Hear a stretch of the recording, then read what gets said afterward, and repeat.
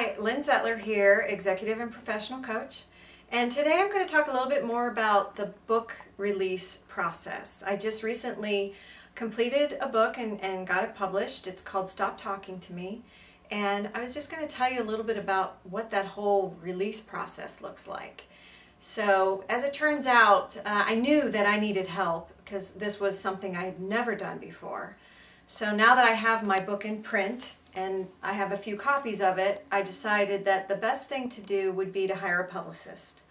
So I did some research and I found Amanda Parker at Collective Alternative, and I hired her to help me launch my book and also look for speaking opportunities and different ways of getting some publicity around it. So she's helped me incredibly by putting up a website for the book, contacting independent bookstores, contacting bloggers who do book reviews, and having like a little tour of blogs for the book, and looking for speaking opportunities, things like that. So if you are looking to release a book, I can't recommend enough that you get some help and have somebody do that kind of work for you, because you just won't have the time to do it.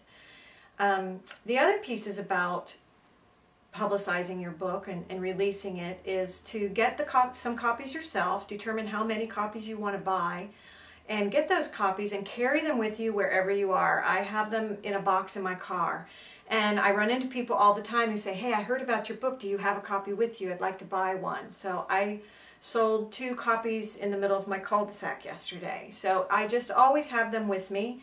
So that's another way to ensure that the release is going well. And another thing you can do is have a release party.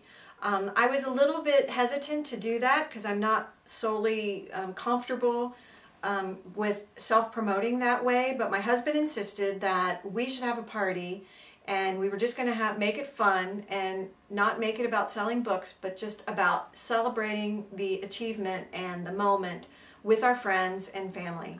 So I agreed, and he's taken over the organization of that, and that's another good way to just at least signify the milestone of being an author and getting it out there. So that's all I have for today, and until the next time, remember to spend some quality time on you.